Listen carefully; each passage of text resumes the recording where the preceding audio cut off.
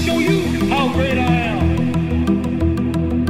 I'm gonna float like a butterfly and sting like a bee.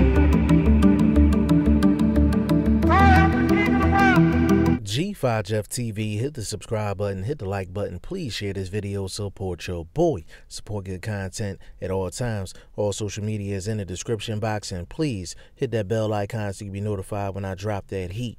This video is sponsored by my boy Fast Classic. His mixtape is in the description box. It is absolutely free. Definitely give him a download, give him a listen. And this video is sponsored by my boy Matt. Definitely check his apparel out on IG at WeAllFrom. Now, one of the Liam boys, Liam Smith, gets a home game in Liverpool versus Sam Eggington, March 30th, 2019. Another fight that's not on a lot of people's radar, but we cover everything over here on G5 Jeff TV.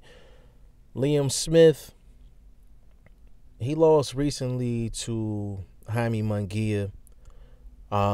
He was doing good early, but Jaime Munguia really just turned up the jets on him, just showed that youth and energy and enthusiasm and power, and just overwhelmed Liam Smith in that fight. But it was a good fight. It was a good, solid fight. And for the people that don't know who Sam Eggington is, Sam Eggington is the guy that put Paulie Malignaggi in retirement. That was Paulie Malignaggi's last fight. That was Paulie Malignaggi's last loss. And even before that fight happened, people knew Paulie was talking about retirement, but people didn't think, Sam Eggington was going to go in there and put it on him, put it on Paulie like that. Now, Sam Eggington hasn't done a whole bunch since then, and his name is still relevant. Don't get me wrong, like his name is still relevant, but just the steam kind of came off after that Paulie fight. But it's always interesting to see a guy get a home game, especially a guy like Liam Smith.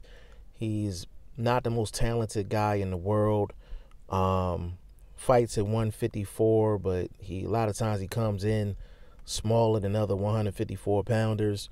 And we're going to see if Liam Smith can get back on the winning track against Sam Eggington.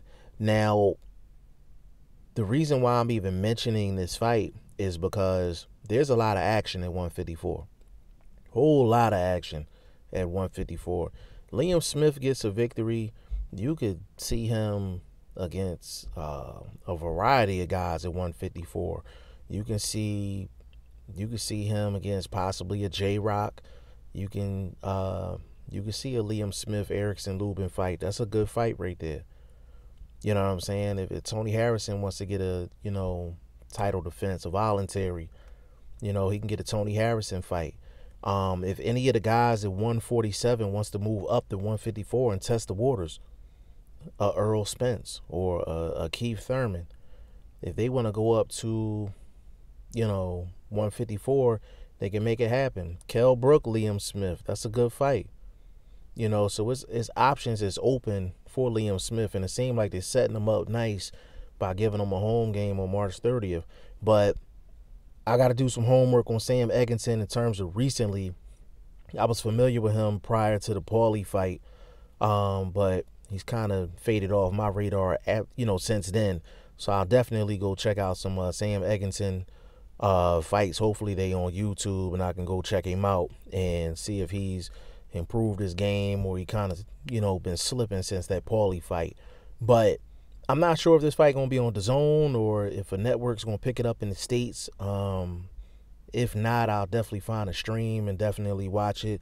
I definitely think these two guys is worth watching, and I think the winner of this fight can definitely get some guaranteed action at 154, because it's not one dominant guy at 154. It's just a lot of A-, B+, B guys at 154. But that's what makes 154 so exciting. And I think 154 is one of the best divisions in boxing. It's one of my favorite divisions in boxing as well.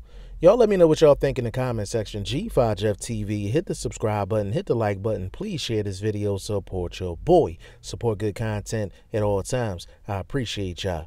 Peace.